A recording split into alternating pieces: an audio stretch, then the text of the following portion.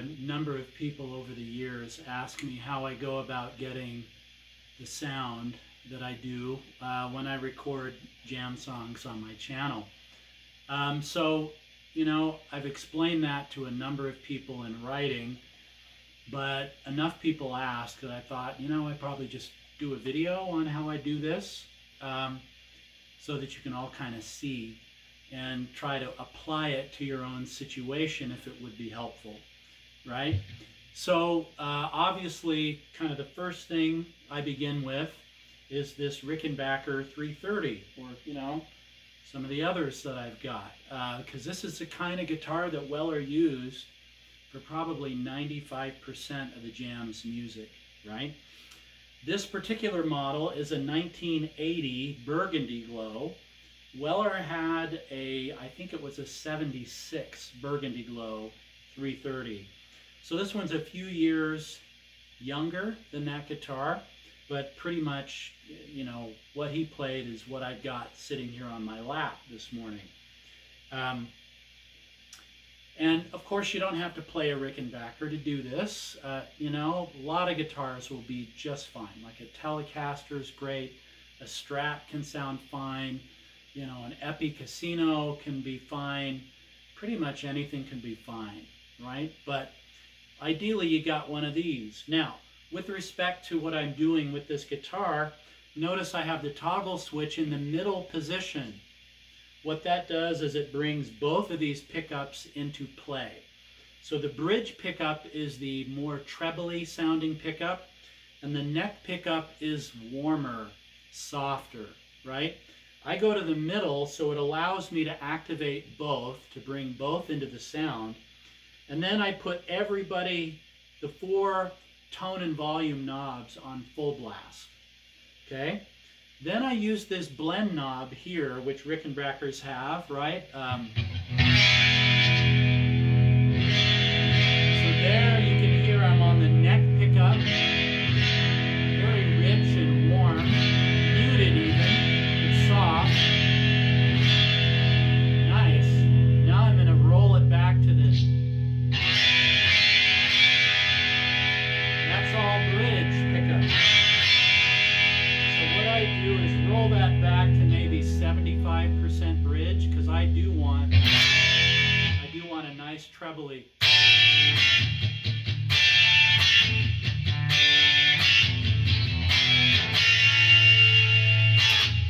Right? I want a nice trebly lead there, a nice trebly edge, I should say. So that's what I'm doing with the guitar.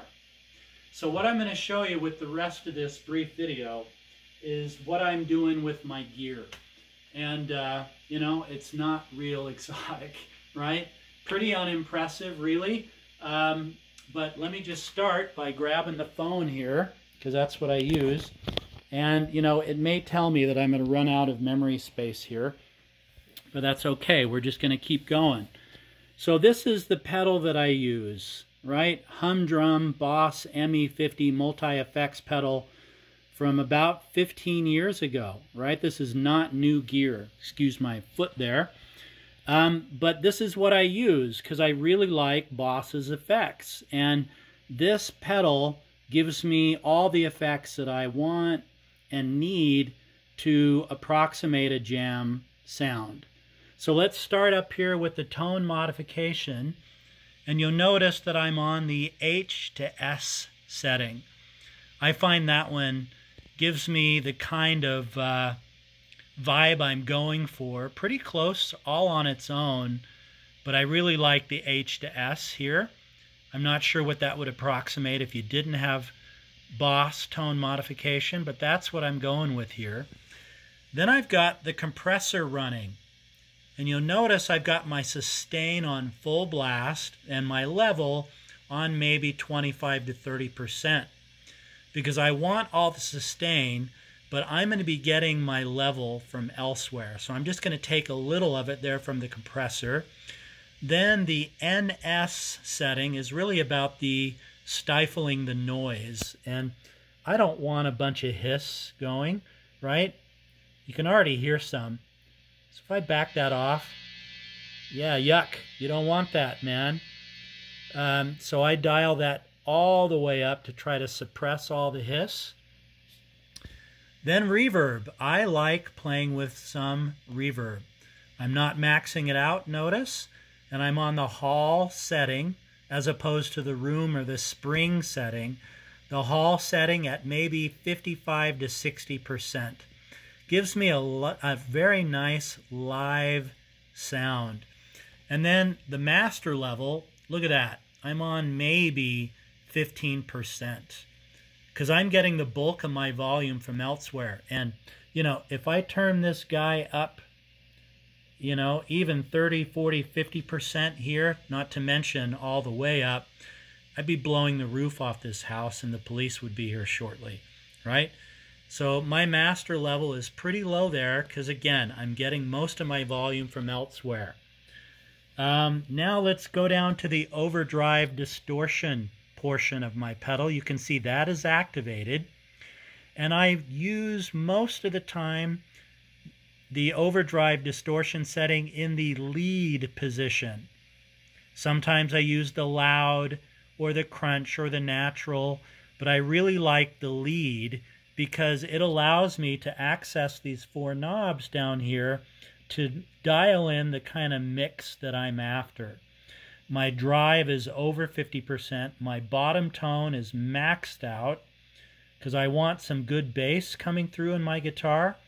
And I've already got a lot of treble from the Rickenbacker, so my tone is at maybe 90% there on the high end tone. That's what this is. It's treble tone.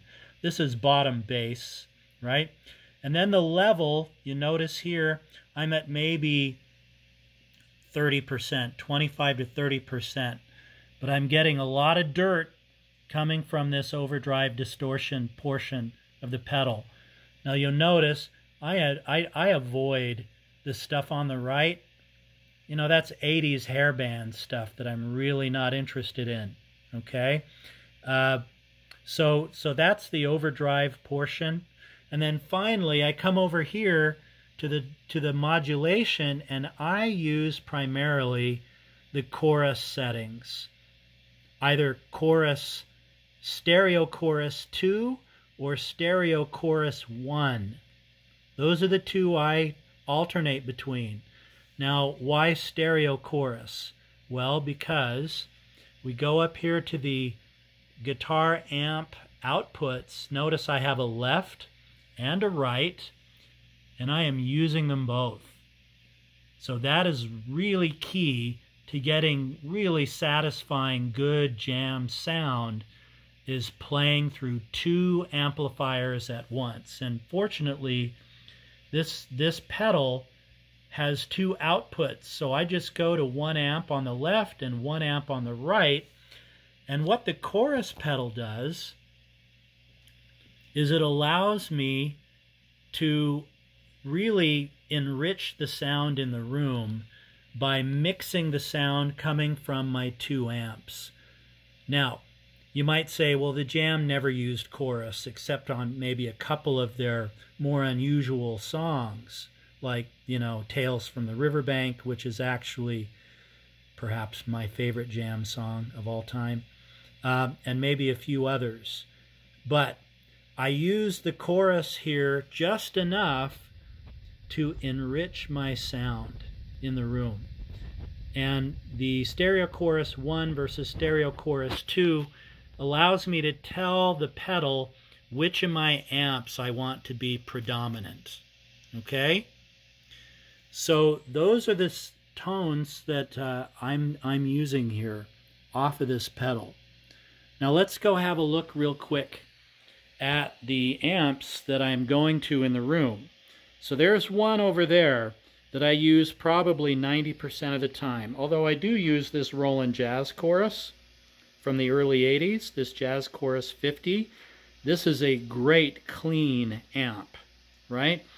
But I've got this 1974 Fender Bassman amp that came out of a church basement. It had been there for like 50 years, untouched, really, literally. Now, why a basement? Well, because back in the 60s and 70s, a lot of guitar players loved this amp so much that they used it for their guitar. So you notice it's got two bass instrument inputs and two normal inputs.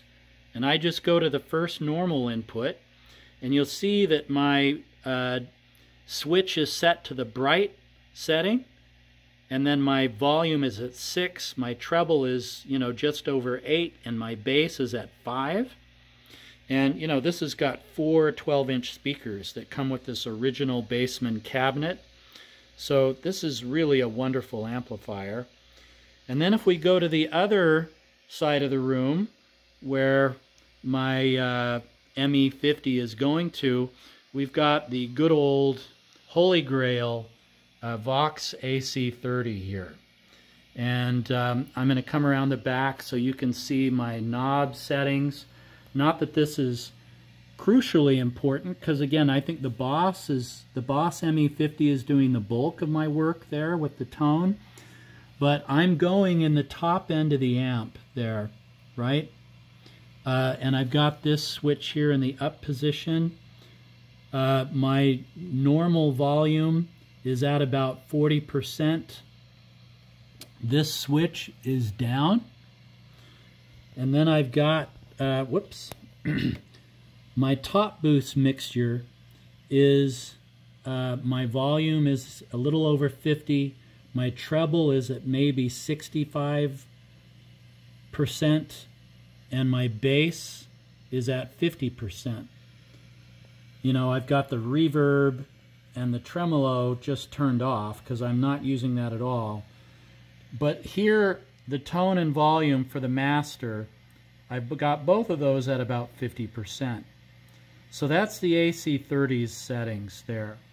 And going back now to this part of the room and parking the camera again, docking it so we can finish up here. So yeah, that's what I've got going, and that's what gives me my jam tone, right?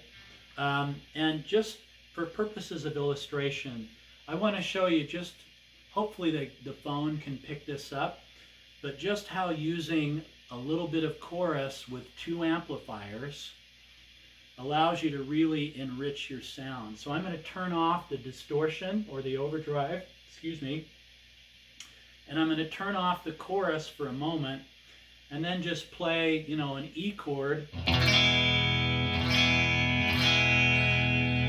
This is just using tone modification, compression, and reverb. It's fine, right? Now let me turn on the chorus pedal only. Ready?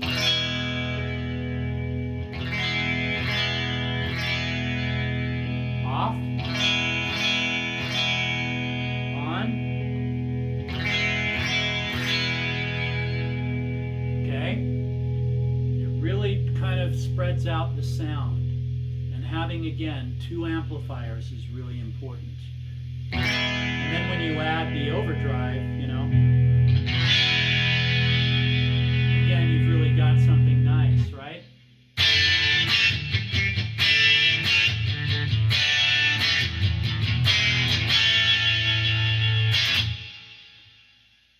So there you go.